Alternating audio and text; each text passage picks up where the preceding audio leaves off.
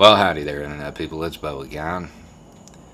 So today we're going to talk about the Internet and what a wonderful place it is, and how it has provided us new tools and new methods of reaching out to people. People who at times may just want to sit in their own little echo chamber. Because, before this, you had to look for an opposing view. You couldn't just find one. You couldn't stumble upon one by accident. You had to seek one out. And now, people can still tailor their feeds to just reinforce their own beliefs. And people do it all the time. But there's always a way to sneak in now. Like, hypothetically speaking, if the Biden campaign got the domain keepamericagreat.com, they did.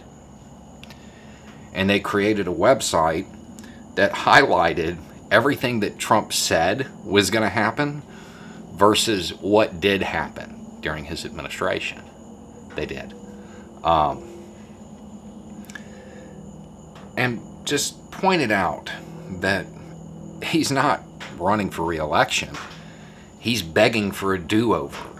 When you hear his campaign speeches, he's talking about all of the bad things that have happened in the last 4 years and blaming it on the Democrats because he can't accept responsibility for his own failures as president. He's not a leader. He never has been.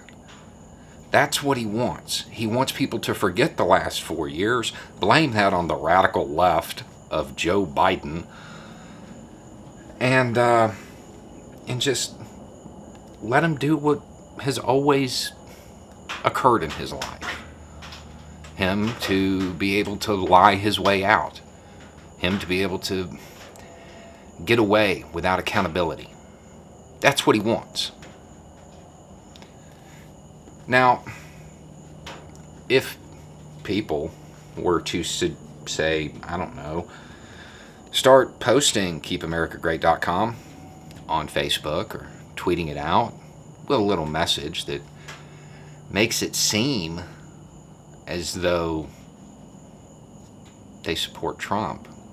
Trump supporters, they would probably click on that link and they would be confronted by that.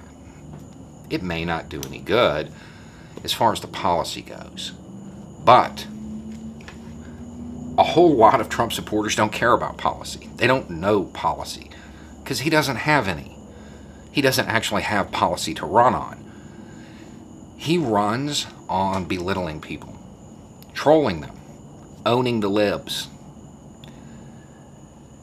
It would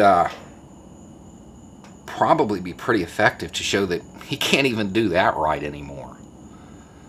When Joe Biden, as technologically savvy as he is, was able to take his campaign domain name. I think it's probably something that Trump voters should see if anybody was willing to tweet that out, perhaps under the hashtag Trump 2020 landslide or something along those lines. Kind of insert it among a bunch of pro-Trump content. People would find it. They'd be confronted with it. They would have to accept not only is he a failure as a president, he's not even the cool internet troll they thought he was. Anyway, it's just a thought. Y'all have a good day.